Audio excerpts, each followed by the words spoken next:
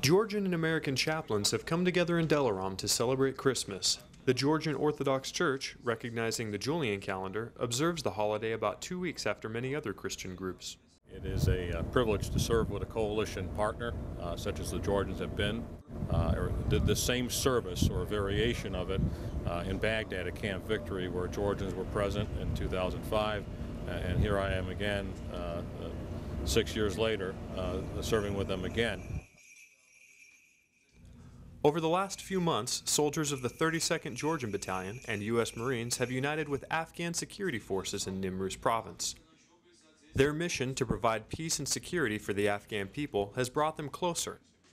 This worship service is just one example of that continued partnership, but for the Georgians, it represents something more.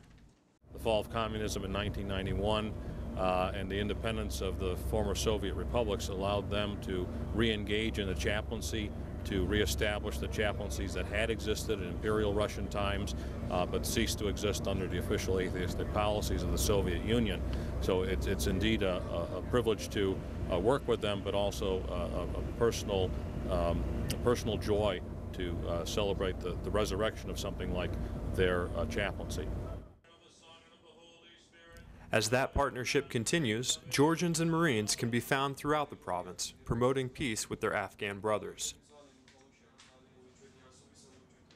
Sergeant Dean Davis, Delaram, Afghanistan.